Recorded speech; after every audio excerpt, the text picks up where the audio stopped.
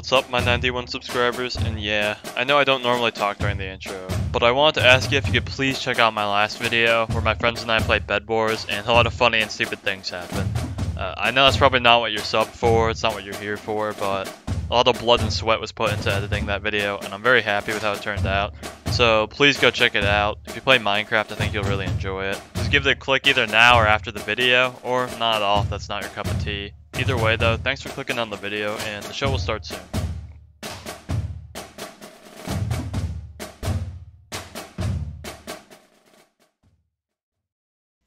Bahamut Cat is a staple of the game.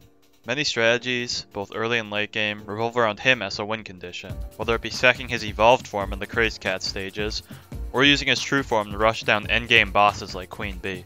So it kinda goes without saying that Bahamut Cat's a great unit, and he's a really big part of the game. So let's look at his evolved form first. In this form, Bahamut is a high damage backliner, boasting a whopping 85k damage, but with a below average, but still good in early game, 4.25k DPS. Bahamut also has decent cost and cooldown, pretty average, but nothing terrible, and 450 range. Bahamut in all forms has no ability, so he's purely a stat-based unit.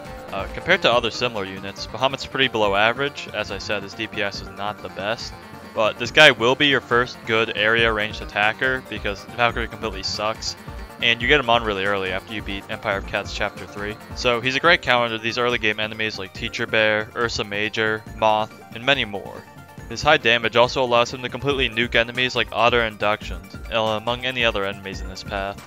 Overall, great start unit and useful against any enemy he outranges at this point. The good things about Bahamut are his easy and early accessibility as you acquire him from Chapter 3 Moon, good early game stats and usage, as well as forced crown usage, but that's about it though. Again, no ability, so that's all I can really say here. Pretty basic unit.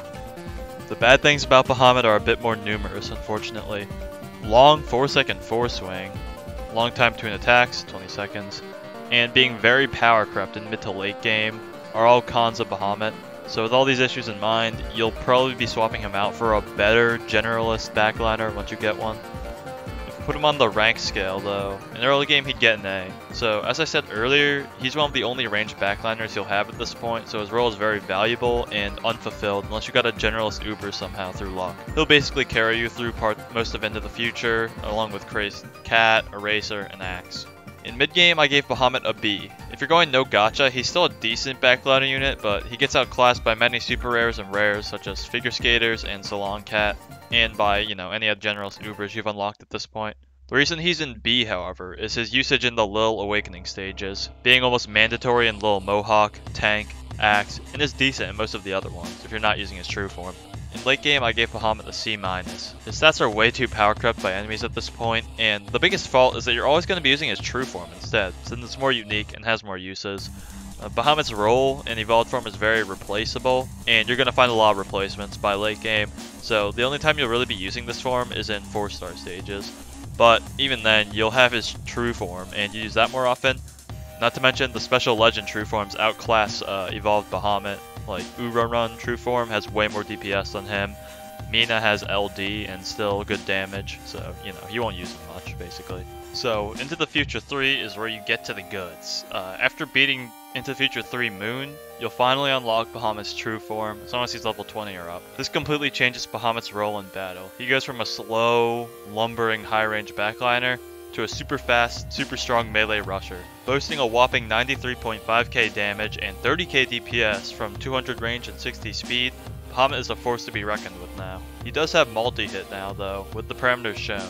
Since the second and third hit do so little damage, the first hit is really the only one that's important, and it does the same damage as evolved Bahamut actually. A Bahamut also has full backswing, meaning he'll attack immediately after being knocked back by an enemy or knockback ability, and this increases his DPS further. A Bahamut can kind of be compared to Atlas from Greek mythology in that he completely holds up the metagame, where Atlas held up the world. As I said earlier, many strategies revolve around this guy, and he is one of the few no gacha rushers, and definitely the most powerful by far of all rushers in the game. So comparing him to other rushers, you can see he's pretty unrivaled.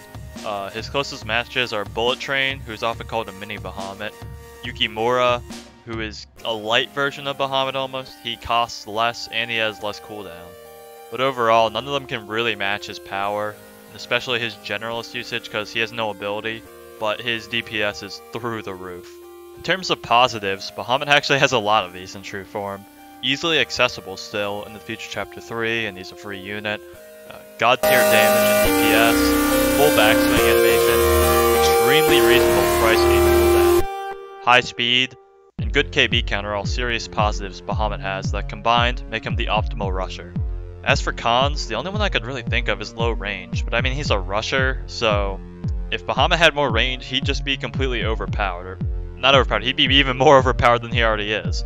If you can think of any other cons, please leave them in the comments, because again, the meta revolves around this man, and I don't really know how many cons you can have when you're a unit who literally changes the way you play the game. Oh yeah, as for positives, I forgot to mention, his force swing is now almost instantaneous, so yeah, that's a con removed from his evolved form, along with like everything else bad about his evolved form.